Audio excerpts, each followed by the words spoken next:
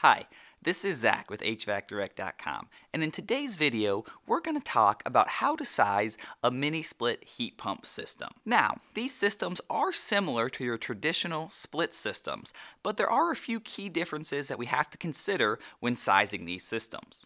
Now, right off the bat, we always recommend having a manual J load calculation performed to make sure you know the exact BTU requirements you need to heat and cool your home. But once you've accomplished that task, the next steps can be a little bit different with mini-split systems. Almost every mini-split system out there, and definitely every mini-split system that we sell, has a variable speed compressor or an inverter drive compressor. And this is a huge benefit.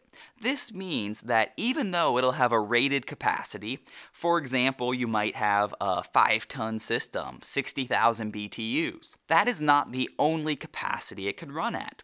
These inverter drive compressors can ramp up and ramp down. That means they have a maximum and a minimum capacity.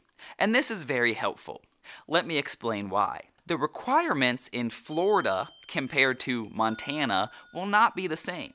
In Florida, almost certainly your cooling load will be much larger than your heating load, while it's going to be the opposite in Montana. Up north, your heating load is going to be the much bigger number. Now, with a traditional split system, this is much less of an issue.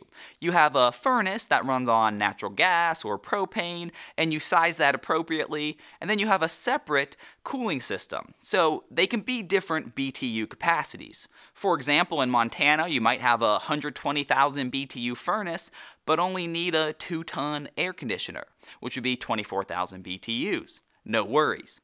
But what do you do when you're trying to use a mini-split or a heat pump system where you don't have two separate sources?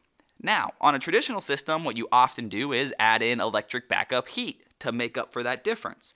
But if you're doing a wall-mounted mini-split, concealed duct, floor-mounted, ceiling cassette, anything like that, you often don't have the option to add in that auxiliary heat. So, the question becomes, how do you actually size the system? Well, no worries. Here at HVAC Direct, our sales team is an expert at this, and they'd be happy to walk you through the process. But in general, as a rule of thumb, you're going to size the system off the larger load. So if the cooling load is larger, size off that. If the heating load is larger, size off that. This almost works for every application. Now, of course, just like anything, it's a little more complicated than that, and there are some restrictions you have to follow. But, as I mentioned, don't worry about that. Contact our sales team, and they'd be more than happy to walk you through the process and make sure that you're sizing your equipment properly. If you have any questions or feel like we missed anything, please leave a comment down below.